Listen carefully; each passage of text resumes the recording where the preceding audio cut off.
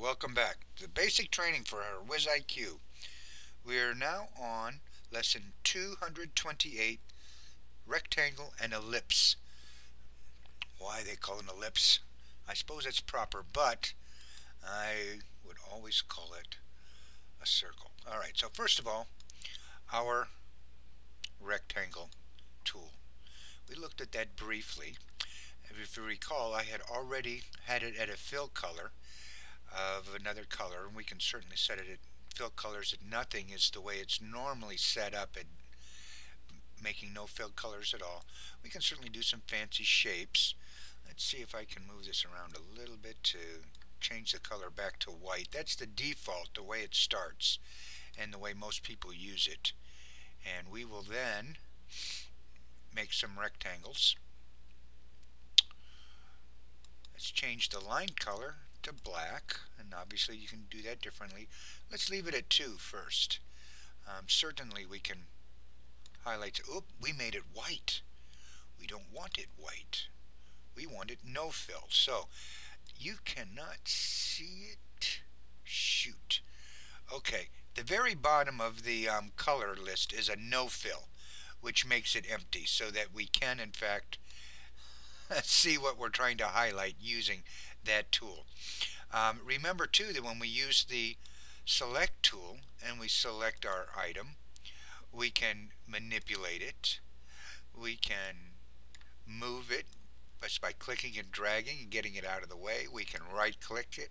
Oh, we should be able to erase it, but we'll get into that tool later because we can also use our undo buttons.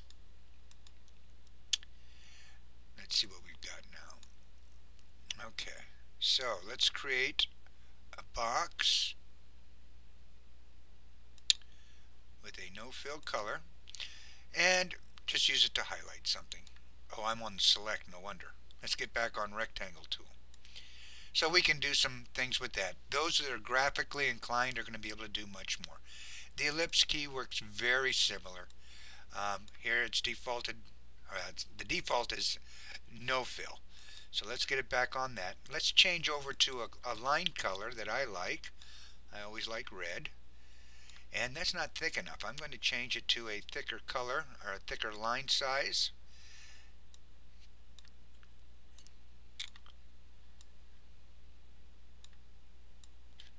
And we can make many shapes and things. So I'm not real sure how to get it to be just a perfect circle. I guess you just have to do it visually. And then if you want to adjust it, remember we can use the select tool. Click on it and we can play with it. I also use this to create some interesting pseudo animations. So let's say I created this clock, and I'm going to grab a different tool. I'm going to grab a line tool now.